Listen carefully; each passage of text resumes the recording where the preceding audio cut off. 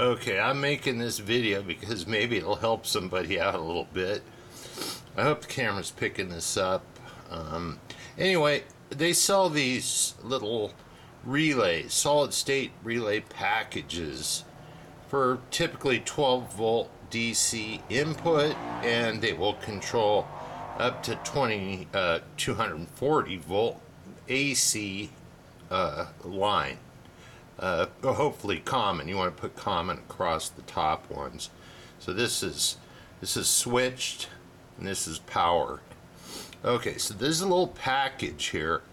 I bought these because I had a little project. I wanted to control a Hammond organ Leslie speaker, just with a 12 volt using a foot switch. Okay, no big deal. I've used solid state relays before. This is probably the 5th or 6th setup that I wanted to do.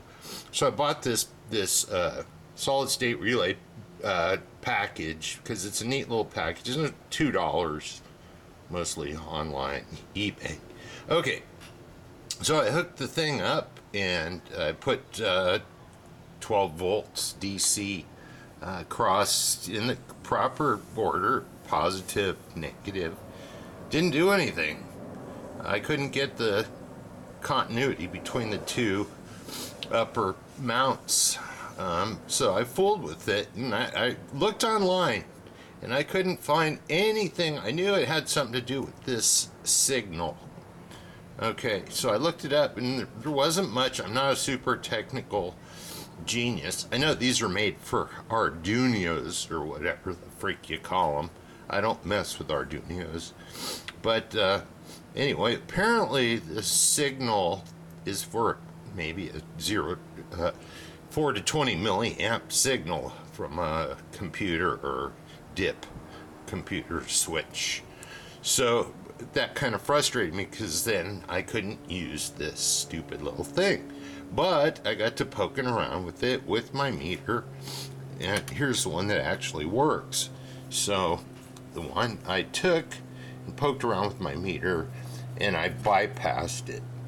I went from the positive, DC positive side, if you could see that, it's yellow DC positive, and I jumpered it over to the second one in from the left, as you can see. So I just jumpered the DC positive. You see that purple wire? It's a jumper wire. I just soldered it across. Anyway, so now that I've put power to it, when I hit the switch, as you can see the LED lights, and if I put my meter on it, I got continuity. Okay, so now it's working. So all I had to do was this simple little jumper connection to bypass the need for that control volt signal. Off, on, and my meter right there.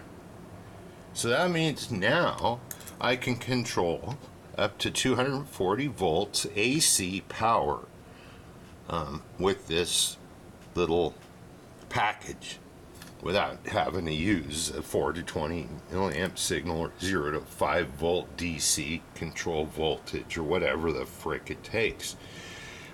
They don't show much in the line of how this is supposed to be used, just for the common novice guy who wants to control something. Say you got a tool or something, you want to use a low voltage switch, foot switch of some sort, and you want to control a motor, a fan, tools, a lot of applications, a lot of uses. I like these little packages because they have the screw-on terminals.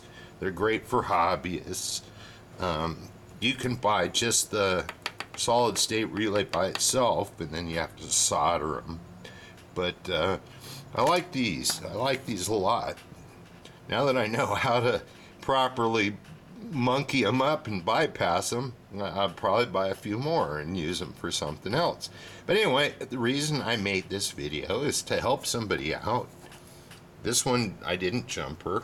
This one's jumpered, as you can see. I'm going to try to focus this here.